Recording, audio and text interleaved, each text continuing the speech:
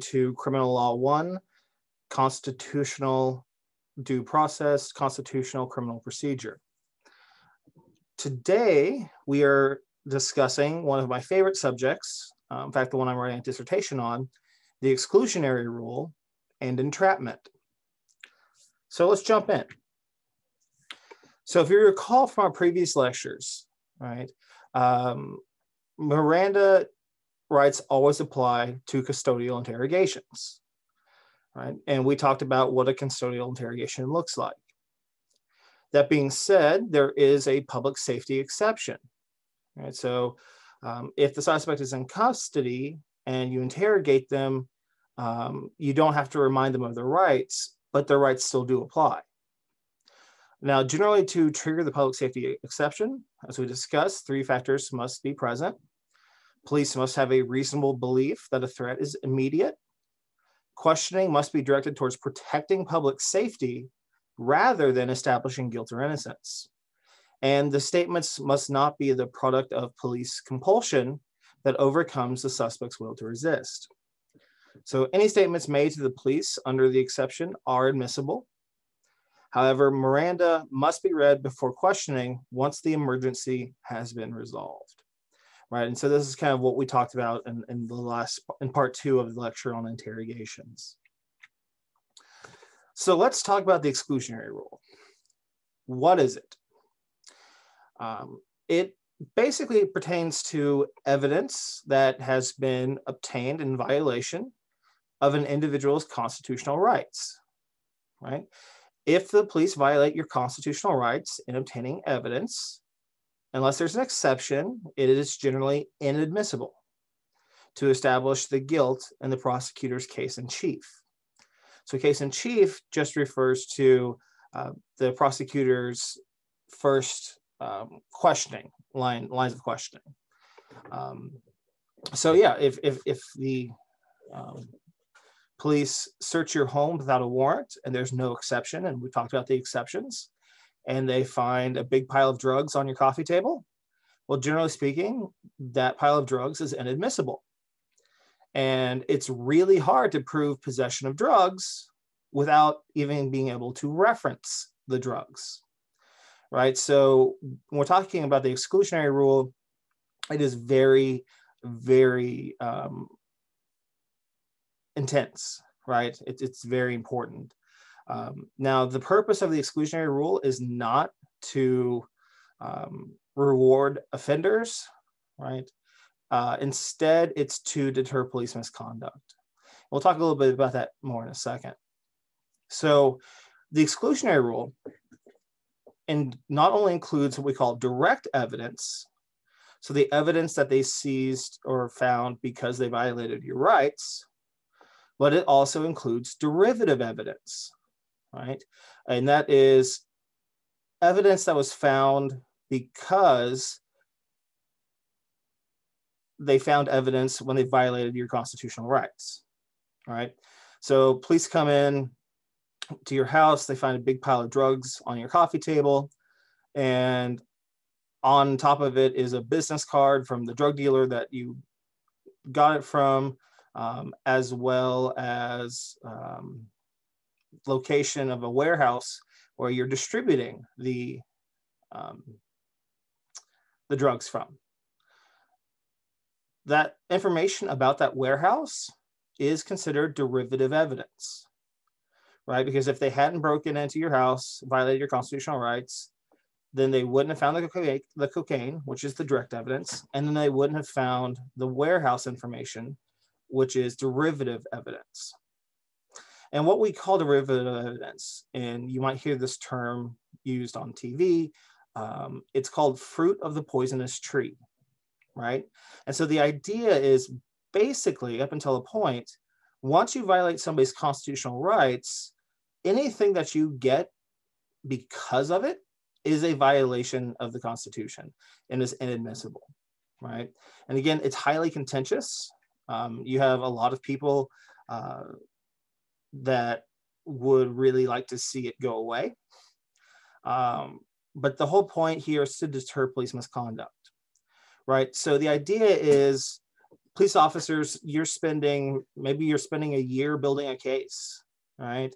That's a lot of money, that's a lot of time, and suddenly, because you did not follow the rules, you didn't follow the law, you're a police officer who didn't follow the law, that evidence that you found, which was a slam dunk, is excluded from evidence.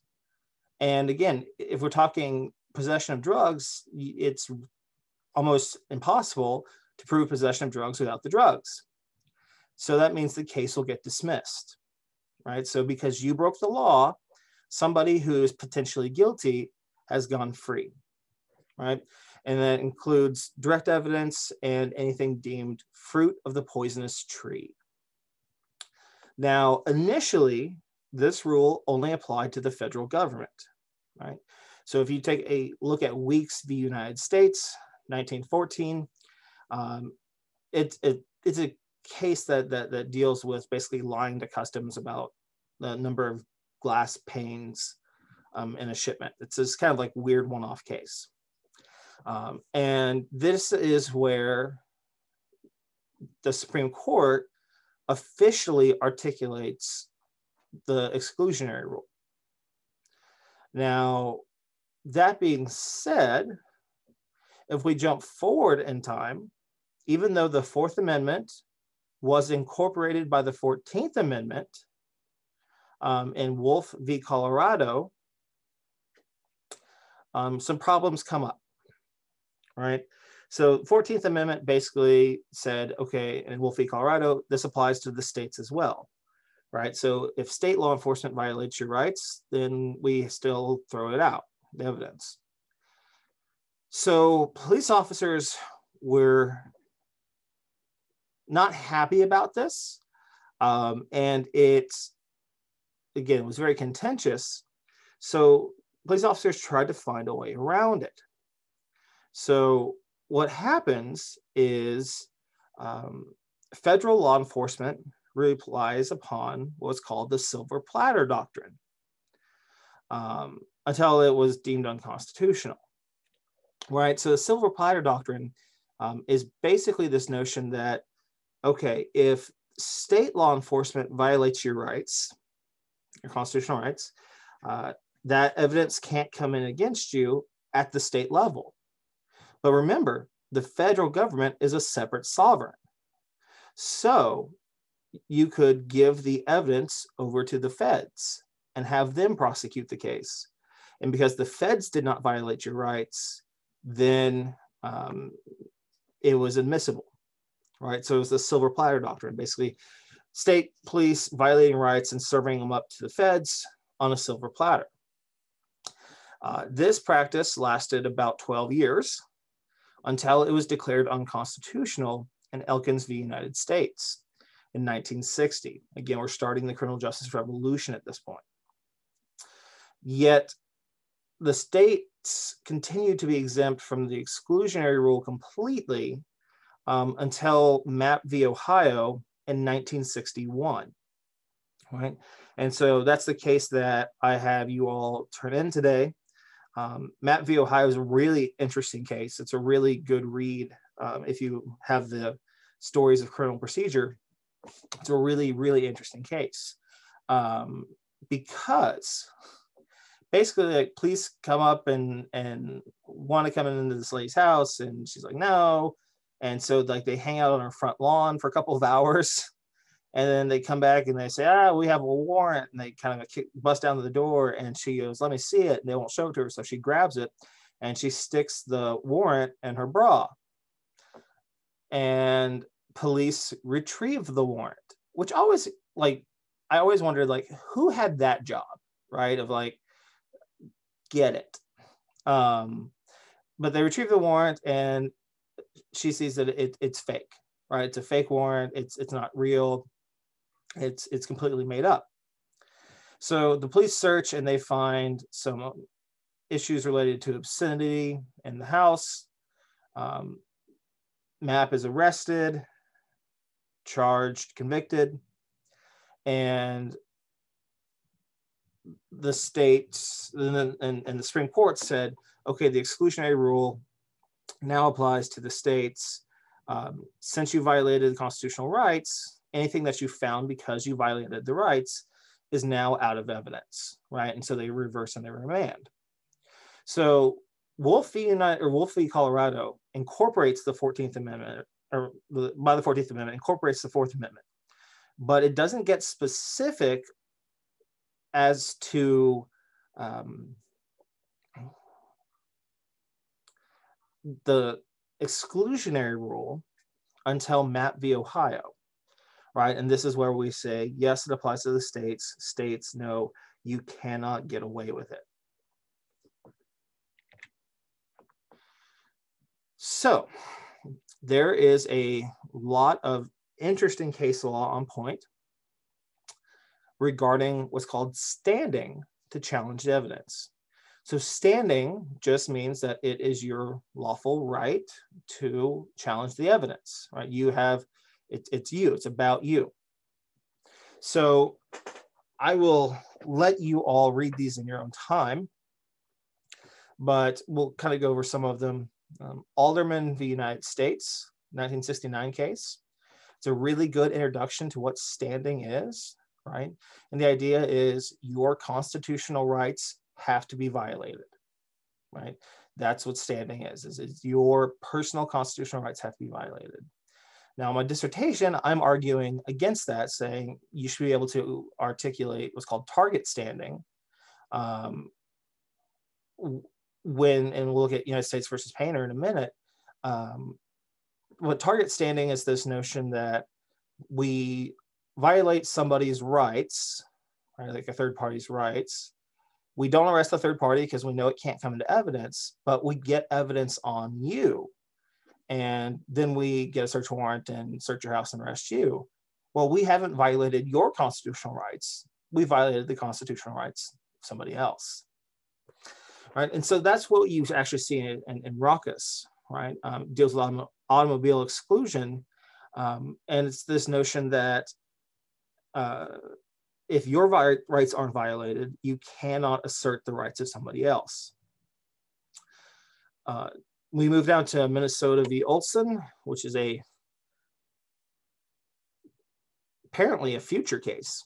No, it's a 1990 case. And it deals with overnight guests, right? So kind of the question came up here is if police come and knocking down a door and you have somebody staying overnight and they search that person and whatnot, does that person have the right to sue for violation of their constitutional rights because they were in the house? Generally speaking, this turns on a question of their expectation of privacy, right? And remember, we've talked about this in pretty lengthy detail, that when we think about the expectation of privacy, it has to meet both a subjective and objective standard. Subjectively, the person has to believe they have the right to privacy, and objectively, we have to, as a society, say that is a valid belief, right? And so overnight guests become problematic because they're staying there, right, in somebody's home, so they don't have as much of an expectation of privacy, but they probably have some, right, the bare minimum expectation of privacy. So when the police violate the rights of the homeowners, they could in turn be violating the rights of any overnight guests who have that expectation of privacy. So read Minnesota versus Olson, it comes to a very interesting conclusion, one that I think is definitely controversial, but makes sense given the context. This also comes true in Rawlings v. Kentucky, which is a 1980 case. So this deals with possessory interest in items that are seized, right? So let's say police can violate your, they come into your best friend's house and they find a pile of drugs that belong to you that you just left over there. Well, they violated your friend's rights by coming in, so they can't use the evidence against your friend. But can they use it against you? Because you have a possessory interest in the item seized, right? It's a part of your possession. And we look at possession, and possession is a whole different ballpark. We talk about the elements of possession and what it requires in criminal law too. But take a look at this case. Again, it comes to a very interesting conclusion. One that you might think, oh, wow, really? Even when I first read it, that was my first reaction. Also, take a look at Minnesota v. Carter. This deals with commercial transactions, violating the rights of basically corporate entities. How does that play out? And then look at United States versus Painter, 1980 case. And again, this deals with the target of a police investigation. So this deals with target standing, much like Raucus did. So I encourage you to look at each of these cases and read through them, not only for the holding and what they mean, but the stories behind them are awesome. Like they're the craziest stories that you wouldn't think would happen, right? Like they're flukes. And that's why it gets to the Supreme Court, is because they're a novel challenge, right? And how do we deal with this? So definitely take a look at these cases, know them for the exam. And one thing that I encourage you to also do is look at a motion to suppress. So I will pull that up here now.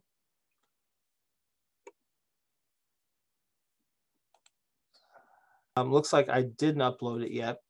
What I'll do is, it's this afternoon, I will upload a sample motion to suppress so you can see what it looks like. The sample motion is a motion that I wrote. It deals with this idea of target standing, right? Violating somebody else's rights to get to your rights. It's ultimately a motion that was unsuccessful because it's just how the law was.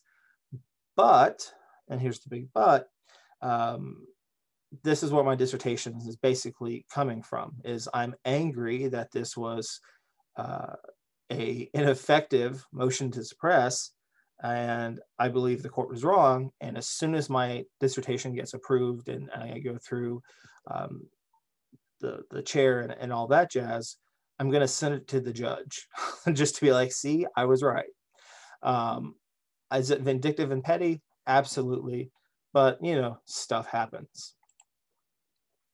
So that being said, there are exceptions to the exclusionary rule, right? So the first is collateral proceedings and rebuttal cases, right? So a collateral proceeding is basically anything that is not the trial, right? So collateral proceeding could be an arraignment, it could be a preliminary hearing, you name it.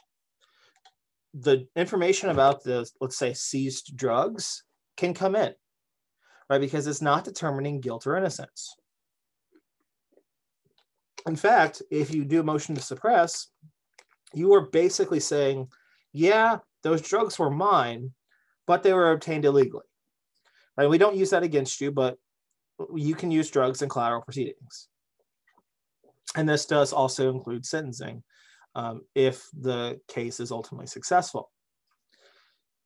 We also have exceptions in rebuttal cases, right? So a rebuttal case is if the defense opens the door to the use of drugs, right? And so you have the defendant on the stand, which again is a horrible idea and I'd never recommend. But you have the defendant on the stand, and you ask the defendant, you've never used drugs before, right? And you've never possessed drugs, have you? No. There's never been drugs in your house. No. Well, you've just opened the door, because we want to protect against perjury, right? You have just perjured yourself because you think, well, if they can't use it against me, then I can say that, yeah, I've never had drugs in my house. And what happens is the prosecutor then gets an opportunity to bring in the drugs. But the jury is instructed that they are only allowed to consider the drugs regarding the credibility of the defendant and not for the fact that they found drugs. So if you're going, what the hell? Yeah, it is a what the hell thing.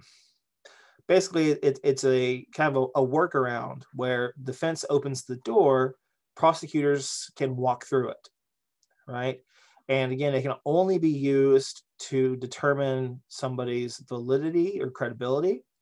It's not supposed to be considered by jurors in terms of the actual crime. Now, do jurors consider it a part of the crime? Absolutely, right? Because if you say, yeah, I've never had drugs in my apartment before, and the prosecutor gets up there and says, well, didn't police find drugs in your apartment? Guess what? Like you're getting convicted. So again, that's another reason why we don't put defendants on the stand. In addition, we have other exceptions. One is attenuation. So basically, it's attenuation that removes the quote taint. And what we mean by taint is the illegal activity that the police engaged in, violating constitutional rights. So attenuation that removes the egregiousness of a violation of your rights. Now, this is very, very, very important in fruit of the poisonous tree arguments, right? Because the more attenuated something is, the more likely we are to say that can come into evidence. The less attenuated that something is from a constitutional violation, the more likely we are to say that cannot come into evidence. All right. So take a look at the case US v. Boone. It's a 10th Circuit case from 1995, and it deals with attenuation. Now, that being said, when we consider removing the taint, we have various factors that we have to include. Right. So first is temporal proximity. So you find the drugs on a coffee table, and with a little sign that says, I'm a distributor and the rest of my drugs are in this warehouse, right? Now, if police go immediately to that warehouse and they search it, then we're probably gonna say, well, that's really close. Like, the only reason that you knew about the warehouse, found out about the warehouse, is because you broke the law. You violated somebody's constitutional rights. However, if police wait 3 months and then search the warehouse, then we might say the taint has been removed, right? Because theoretically, in those 3 months, what could you have done? You could have moved the drugs. You could have done a whole lot of things that you just didn't do. So that's where that kind of comes into play. We also look at any intervening circumstances, right? So is there something else that comes up that removes the taint? So we think of intervening circumstances. We can think they violate your rights, but halfway through, before they get upstairs, the police get a search warrant, and then they find your drugs or whatever upstairs.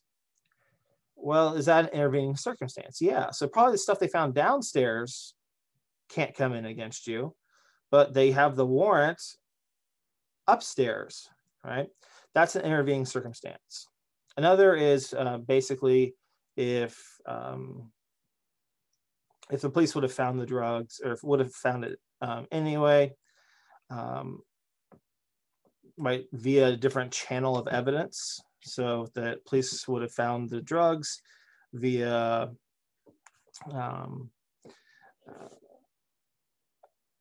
something else that happened in the case, right? We talked about inevitable discovery. that comes into play as well. We also look at the intent of the police officers, right? When we're saying, how far does this taint extend? Did the police officers intentionally violate your rights? Right? Did they knowingly violate your rights? Or did they think maybe they had a warrant when really they didn't? So it was more of an accident to violate your rights. It wasn't like they were trying to. Well, that's going to be a little bit different, right? Because we're trying to, because we're trying to deter police misconduct, right? And so if something is an unintentional violation, well, then there's nothing to deter, right? Because it was unintentional. So we're still going to say that the evidence you find primarily, direct evidence, is going to be excluded, but derivative evidence, right, may be excluded just depending on the factors, the totality of the circumstances. We also look at what your constitutionally protected interest was, right? So again, I encourage you to read Hudson v. Michigan. It's a 2006 case, and it deals with what was the violation, right? Did they break into your home? Did they pull you over incorrectly? What right have they violated? And then we also look at subsequent retrieval of testimony versus physical evidence, right? And so this, long story short, is just if somebody can testify that you had the drugs or something along those lines, then they're able to, right? Even if the prosecution can't enter the drugs in, if somebody else can testify that you did have drugs on your coffee table, like your best friend ratted you out or something like that, then that can come in, right? Because it's testimonial, it's not the physical evidence. So you can still prove drugs via protected entry or via testimony, even when you don't have the physical evidence necessary. So we also have another fun exception, the good faith exception, right? So what this is police, objectively, police have a reasonable belief that their search is legal, right? So they have an objectively reasonable belief. Again, the whole point of the exclusionary rule is to deter police misconduct. So if we require that if somebody has good faith belief that the warrant they were relying upon was good or something else, and we'll talk about the other else, then we're probably going to say that can come into evidence because it wasn't a violation. If it doesn't come into evidence, direct evidence, the derivative evidence will. Again, and it's just because of how this plays out. So that being said, there are numerous ways to establish good faith. And this is so far because they are continuing. So you have a reliance on a warrant. This is the United States v. Leon, 1984. And it turns out that warrant was invalidated or maybe had a wrong apartment number or something like that. We're going to say, no, that evidence can come in, that they were relying on what they thought was a valid warrant when actually it wasn't. And they didn't know that it wasn't valid. They legitimately thought it was valid. So we're not going to punish them because there's nothing to punish, right? We can't deter accidents. We also look at reliances on assurances by the judge. This is Massachusetts v. Shepherd. So if the judge says, oh yeah, I'll sign the warrant, I'll write the warrant out, and the judge just forgets to do it, the police and the prosecutor can come in and say, look, the judge told them they would have a warrant, that they could go ahead and search, and he just forgot. So the police didn't do anything wrong, and the judge just forgot. There's nothing to deter here. So we should allow it to come into evidence. We also talk about reliance on legislation, which is Illinois v. Curl, or Kroll. This deals with police officers relying upon and interpreting what Congress has said, or their state legislature has said, in terms of being able to search. Now, if you rely on that legislation, and that legislation turns out to be unconstitutional, we're still going to allow the evidence to come in because you relied on what was technically law at the time. We also say if you rely on data from a court employee, that it's good faith, right? So again, this is similar to assurances by the judge. This is the court clerk says, oh yeah, I just saw the search warrant. You have it, you're good to go. And maybe it wasn't signed. Or the court employee says, you have to search apartment 12, when really it was apartment 13, right? They're getting their information from a court employee. And so the idea here is they're still using the system that they are supposed to use, right? They are going through the court system like they're supposed to.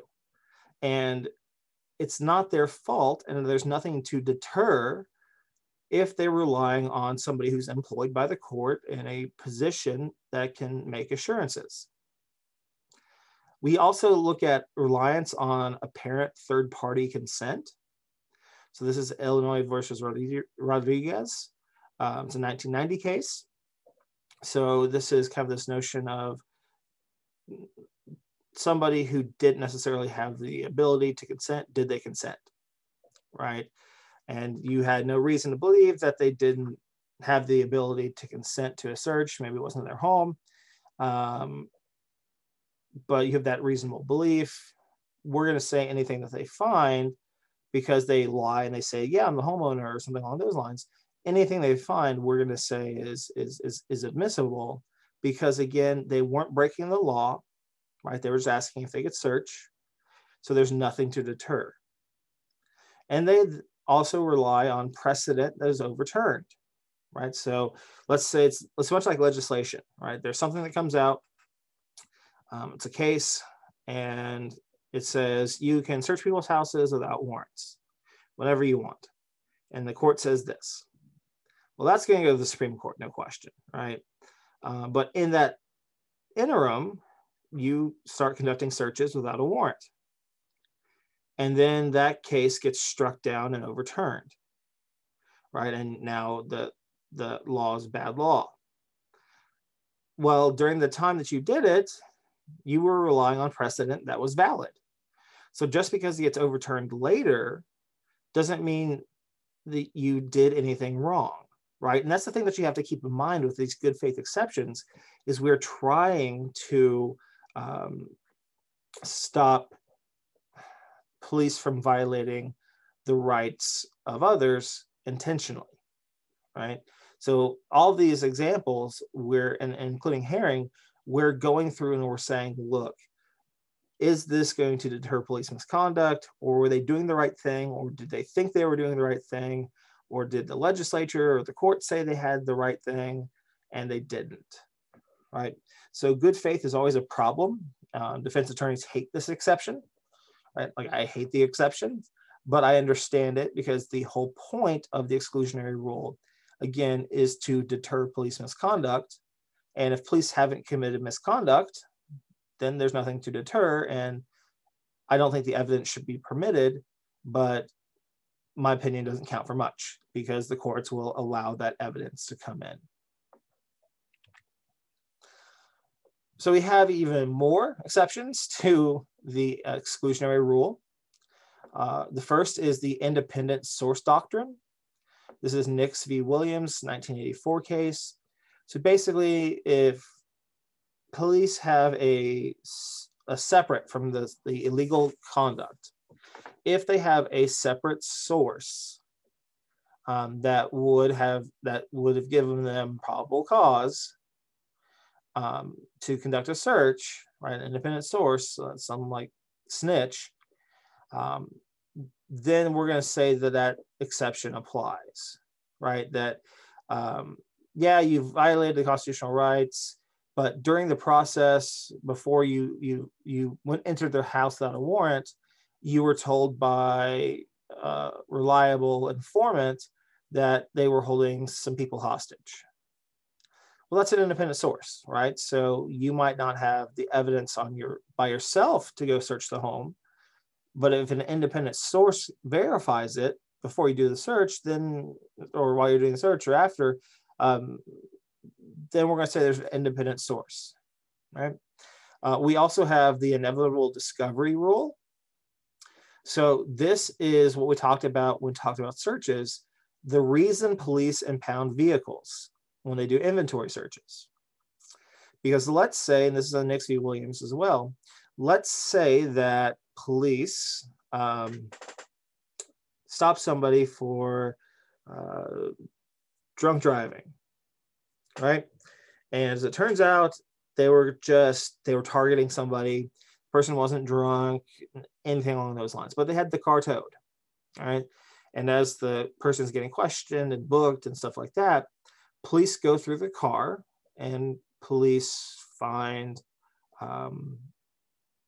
drugs. The question then becomes, is it inevitable discovery? If it's just they are targeting somebody, well then, no, it wouldn't be inevitable.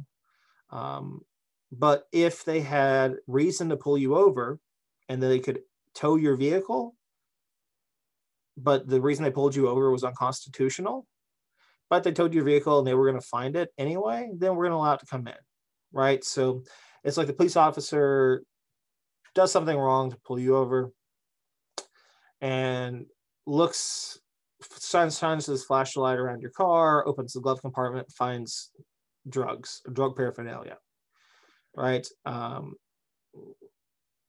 That car was going to be towed and it was going to be searched anyway. So the fact that he violated your rights in the search, we say, well, they were going to find it anyway, because they're doing an inventory search. I don't like this rule because it can be, one, confusing, but two, it can be really problematic in terms of when did you violate, when would you really have discovered this regardless, et cetera, et cetera, et cetera, right? So this kind of like looks at the case in hindsight and says, okay, you did this, this, and this, but this and this apply, and yada, yada, yada. And then again, impeachment evidence. So this is what we talked about a little bit ago. The ultimate goal in the court is to prevent perjury. So if we try to impeach the witness, right, on the rebuttal case, we can say, well, didn't the police find drugs in your home? Well, yeah. This is given with what's called a limiting instruction. So the judge tells the jury, you can only consider the drugs in this case when determining the credibility of the defendant, but you cannot use the drugs as evidence of the possession of drugs. Now, that's great, but you can never unring a bell, right? So the jury's already heard this, like, yeah, you had drugs, we couldn't bring it up. Well, they're going to get to the jury room and realistically, they're not going to follow the judge, right? They're just going to say, well, he did have drugs. He admitted to it, so guess he's guilty. Unless you have some lawyer in there, which you'd never have a lawyer on a jury, say, no, we can't consider it. It doesn't exist. I mean, it does, right? Again, you can't unring a bell. So that being said, two cases that I really want you to look at are Walter v. United States. This deals with excluded drugs. And then Harris v. New York. This deals with non-Mirandized statements. Again, all coming into play in terms of impeachment evidence. So let's shift gears here just a little bit and look at entrapment, right? So prior to Sorrells v. United States, a 1932 case, police could conceive of, plan, and procure the commission of a crime, right?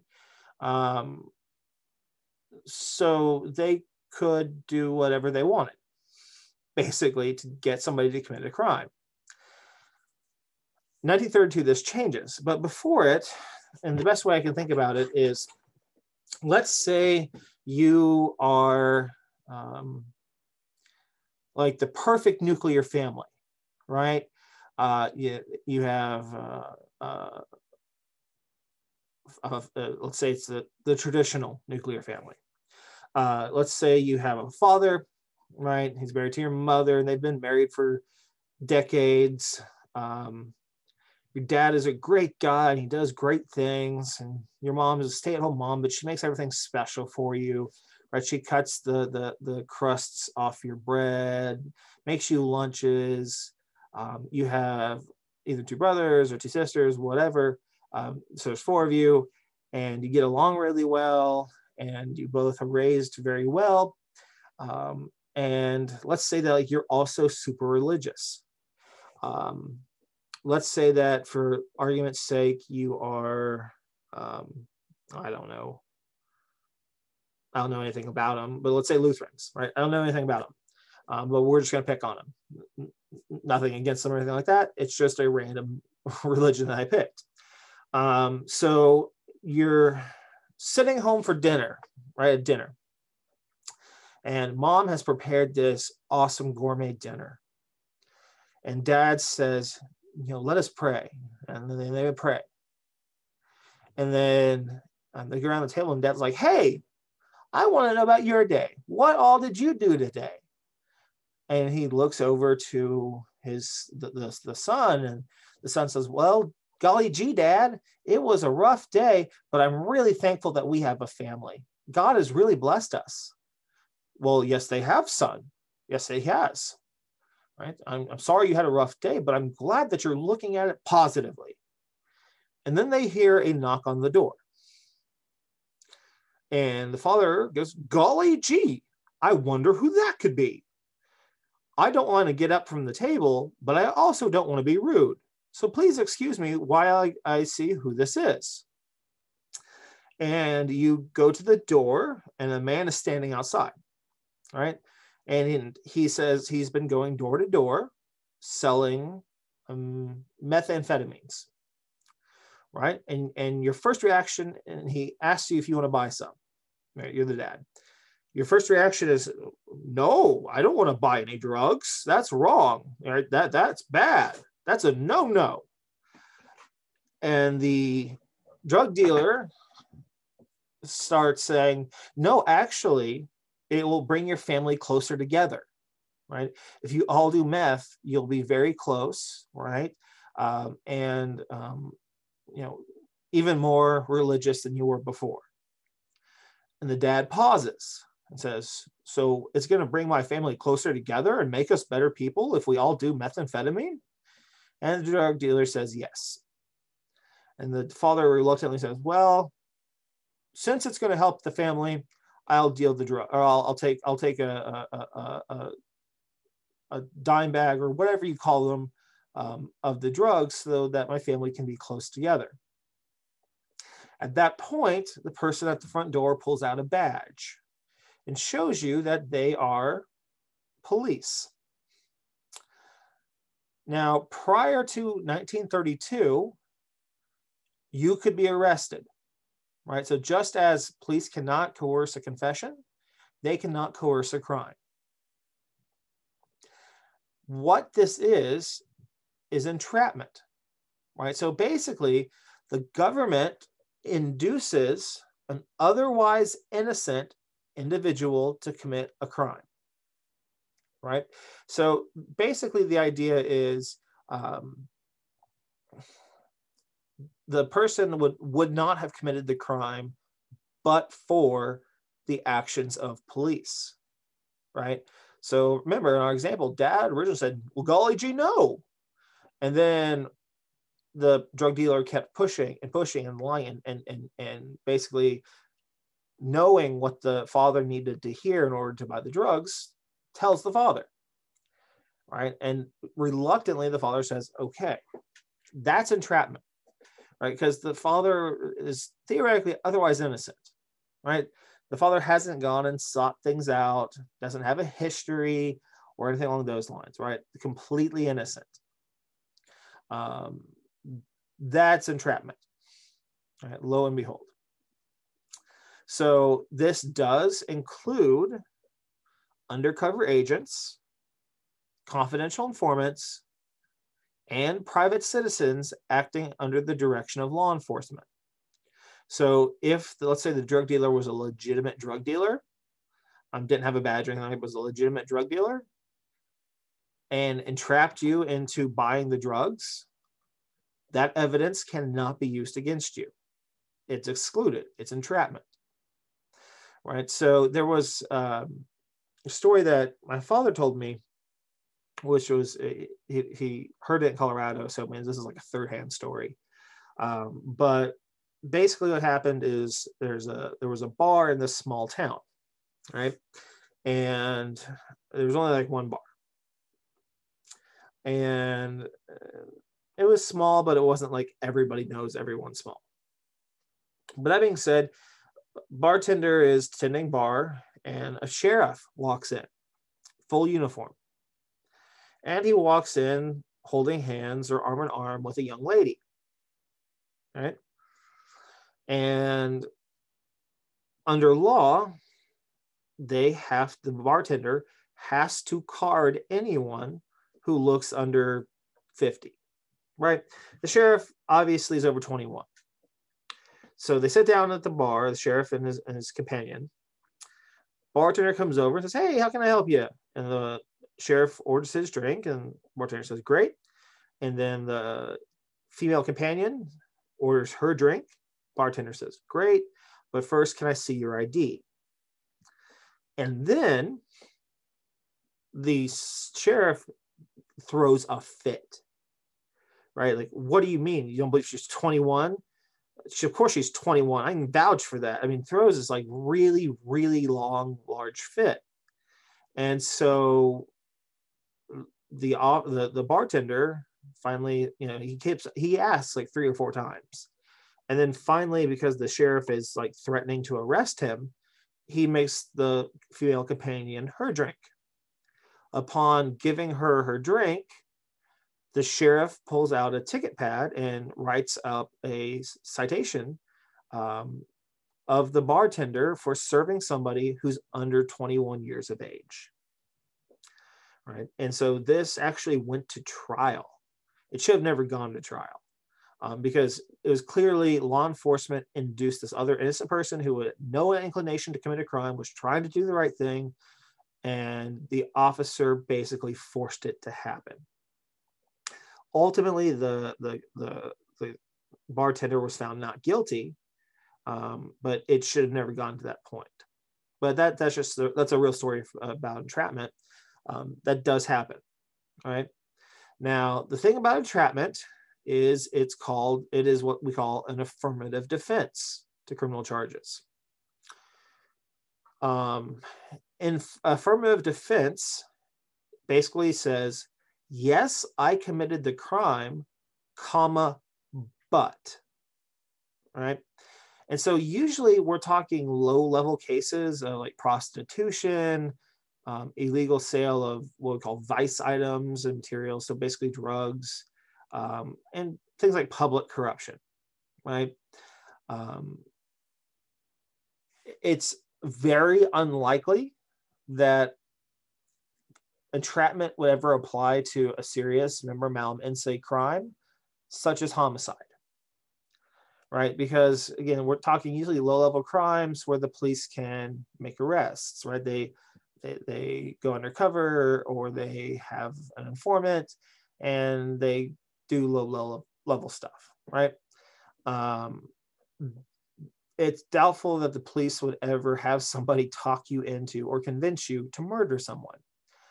Like, could it happen? Like, technically, yeah, but is it likely? No. Again, we're talking relatively low-level cases. usually vice cases. That being said, since it's an affirmative defense, it changes the burden of proof from the prosecution to the defendant. And generally speaking, the defendant has to prove, not by reasonable doubt, but by 50% in a feather, or 50.01, or 51%, however you want to look at it, has to prove that they were innocent, and the only reason they engaged in the crime is because of the law enforcement officer or confidential informant or private citizen acting under the direction of law enforcement. Right, so this is an interesting case, or interesting defense, because it raises questions, right? How does this deal with the undercover operations, right? When is going undercover too far? So you can think about like I mean, they're what's called red light districts, right? They're in every city.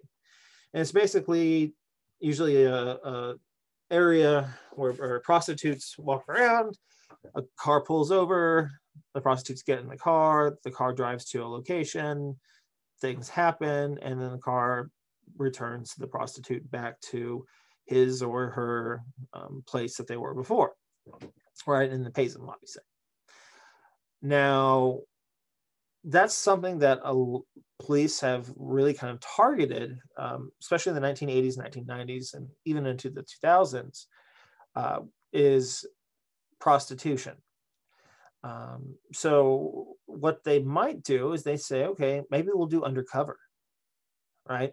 This way we can bust a bunch of people for either hiring, I guess you could say, a prostitute, or being in prostitution. So they decide that they are going to try to go after the Johns, right? They're going to go after the people who are seeking out the prostitutes. And so they take a very attractive female officer, they dress her in skimpy clothing, and they have her walk up and down the red light district, right? But unlike other prostitutes, this one flags down cars, like flags them down, waves her arm, gets them to come over. And then says, well, you know, hey, if you have like $5, I can make your night. And the person's kind of like, that's illegal, but that's a good deal. Like, okay, fine. And then as soon as he says, okay, fine, the undercover agent pulls out a badge and they arrest the John, right? And they charge him with solicitation of prostitution. Now, in that case, has the undercover operation gone too far? And the answer is probably, right? Just because somebody is driving down a street doesn't make them look like they're trying to engage prostitutes. It's not like they would slow down every time they saw a woman and they just got flagged down and then they're like, okay, this one works.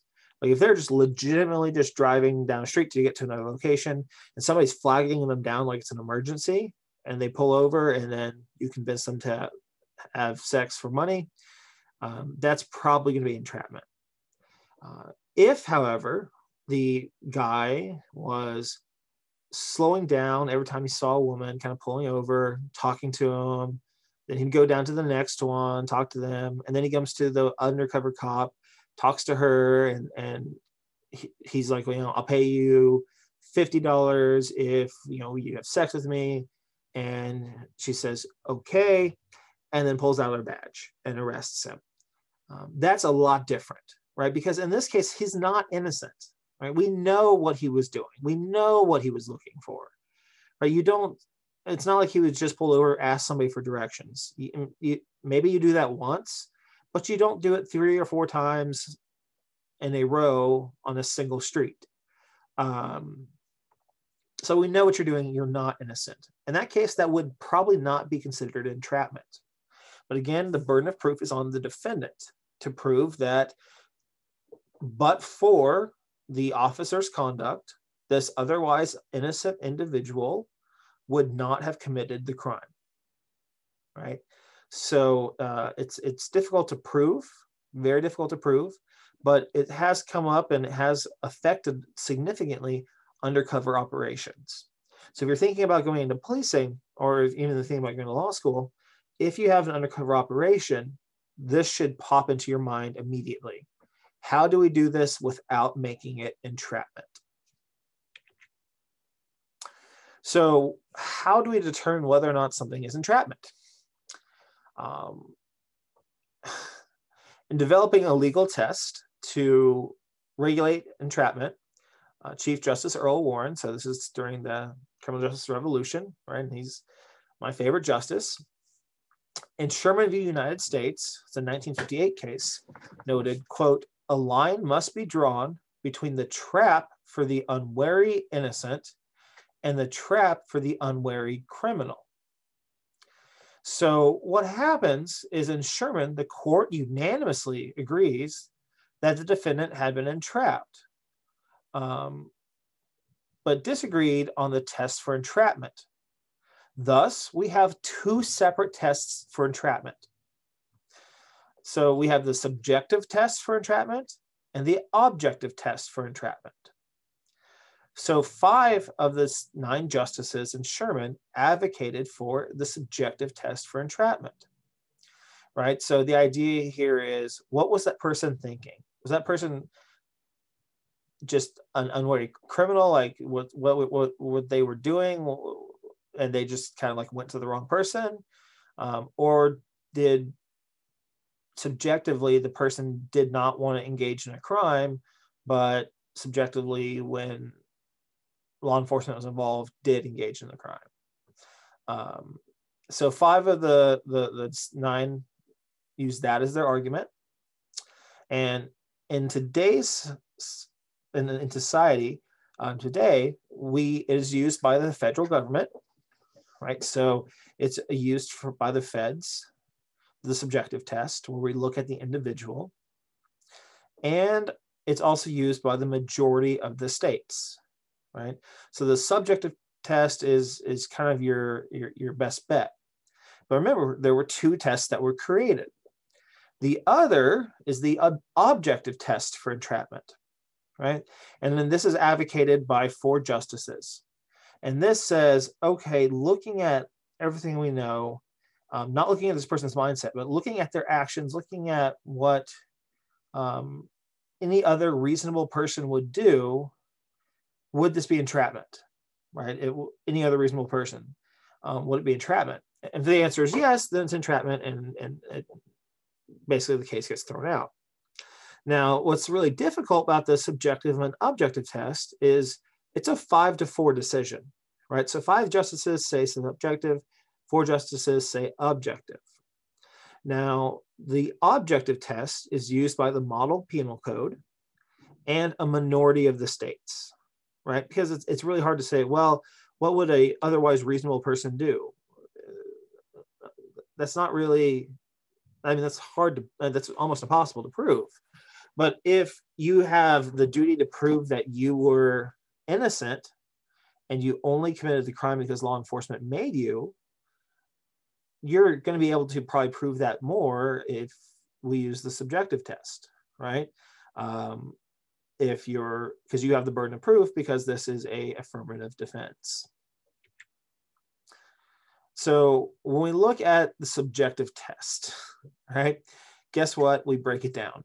The subjective test focuses again on whether the defendant possessed the criminal intent or predisposition to commit the crime, or whether the government created it. So what do? Step 1 is to determine whether the government induced the crime, right? So we look to see if there's persuasion or pressure, right? A simple offer is not sufficient, right? So a simple offer, like we had the drug dealer that was going door to door and goes to dad, and dad and just says, "Hey, would you like to buy some drugs?" And the dad otherwise wouldn't, was just kind of on 100, goes, yeah, that's fine. We're going to say that's not sufficient, right? But when the drug dealer starts talking them into it and fighting them about it, then we are moving from an offer to persuasion or pressure. Now, this often will appeal to friendships, compassion, false promises of material or sexual gain, assistance, etc. Right? So this is where we see step one of the subjective test. We see it when we're talking about law enforcement appeals to somebody's friendship, or they have an informant appealing on their friendship, right? Going beyond an offer, this persuasion. If your friend tells you to do something, then you're like, well, that's a little different. Or compassion, like, you need to do this. Like, my kids are starving, and I'll have sex with you if you can buy them food. Like, that's compassion. False promises of, like, well, you'll get money or you'll get sex, whatever. That can be oftentimes persuasion or pressure, and not just simply an offer. So if we say that step one, that the government induced the crime, if we say no, that's where the subjective test ends, right? And the person is guilty. If we say yes, then we move to step two, where we determine whether the defendant possessed the, and this is important, predisposition or readiness to commit the crime. And how do we do this? We assess a number of characteristics and a number of things. First is the character or reputation of the defendant, including prior arrests for the type of crime involved.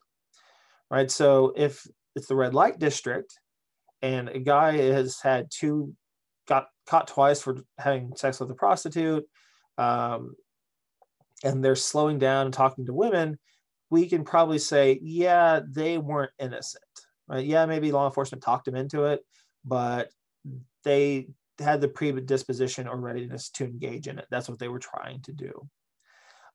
If, however, it's somebody like, I don't know, the Pope, right? And the Pope is driving in the Pope-mobile down the road and stops. That changes things, right? Because we're talking about character or reputation. So the Pope probably doesn't have arrest records for prostitution or anything like that. Probably is deemed of very good character, very good reputation, etc. So we're going to say that person's probably not predisposed to readiness or for the crime. We also look at whether the government or the defendant first suggested the activity. Right, so let's say you are on the red light district. You pull over to one woman, and she's a undercover agent, and you say, "Hey, ma'am, I'm sorry. Can you give me directions? I'm legitimately lost. I'm trying to get to my friend's house, which is on West Main Street. Can you tell me how to get over to West Main Street?" And then she says, "I can do more than that." Right, and then offers sexual activity and maybe pressures or persuades. Well, in this case, we're going to say, well, the defendant didn't suggest the activity, right? The defendant was just asking for directions. The person who suggested it was the undercover officer. Right? We also look to see whether the defendant was engaged in criminal activity for profit. Right, so was the defendant already engaged in criminal activity? And then you convince them to do more criminal activity. We look at whether the defendant was reluctant to commit the offense.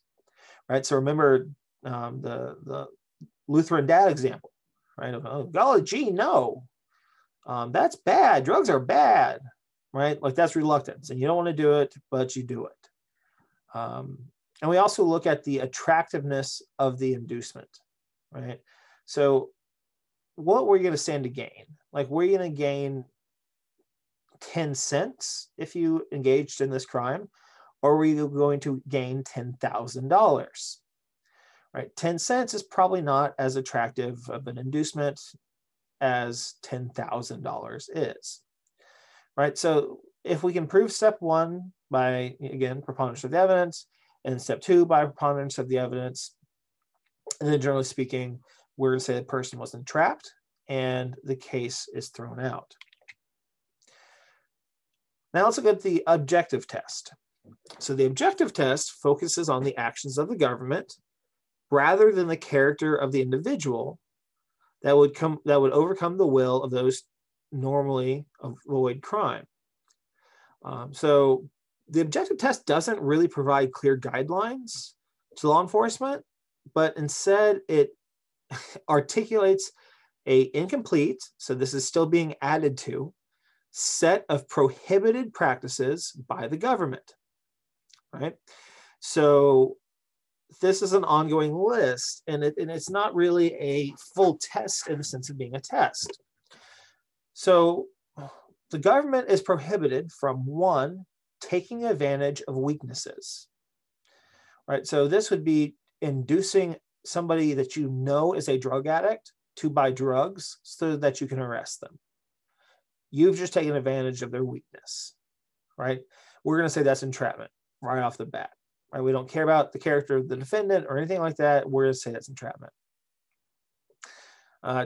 Next thing that is prohibited is repeated appeals to friendship or sympathy.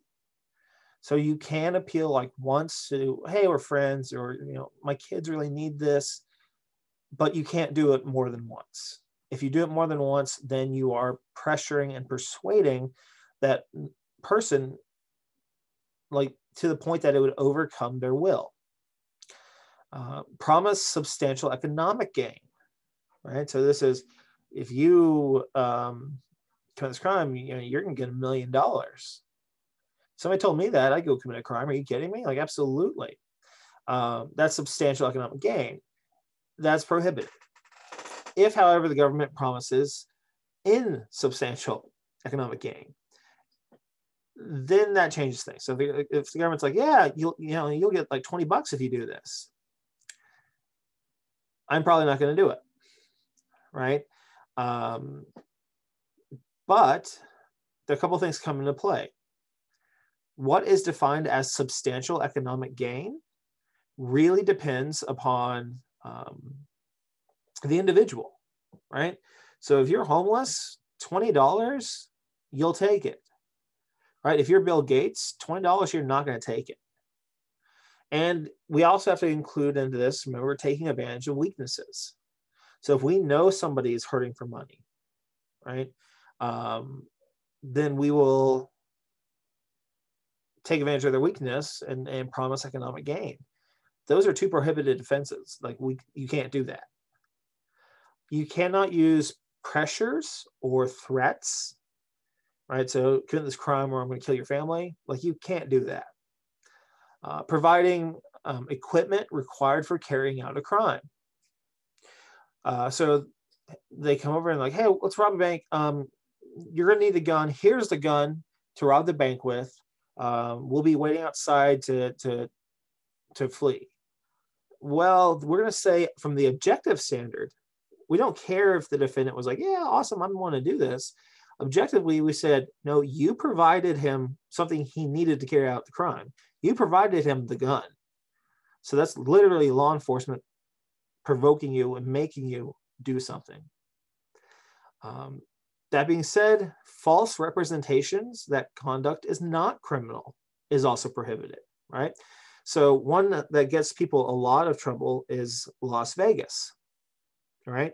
So Las Vegas, everybody thinks like in Las Vegas that prostitution is legal. It's not.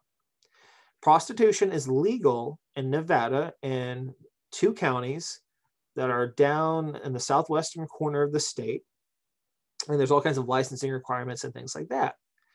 But people can get caught for getting, and this gets law enforcement into trouble a lot, when they say they're doing a prostitution sting, and they say, oh, hey, this is Las Vegas. It's not criminal here. You know, it's legal to do this here. Well, the fact that law enforcement just said that it was legal, that's basically overcoming the will. Like, you're just like, oh, okay. When in reality, everybody thinks it's legal in Las Vegas. It's only legal in a couple of counties that are not Las Vegas. So again, that provides kind of a context for objectively, what would overcome the will, right? And so we look at these, and again, this is a list that is still being added to because there's no step 1, step 2. It's like, take a look at these. If any of these occurred, then it is automatically entrapment, and automatically we're talking dismissal of the case. Now, we have a third test. The third test basically says if the subjective test or the objective test, which were articulated in Sherman, do not apply or are unfavorable, right? So maybe a predisposition does exist. A defendant may invoke the due process clause, the due process test for entrapment.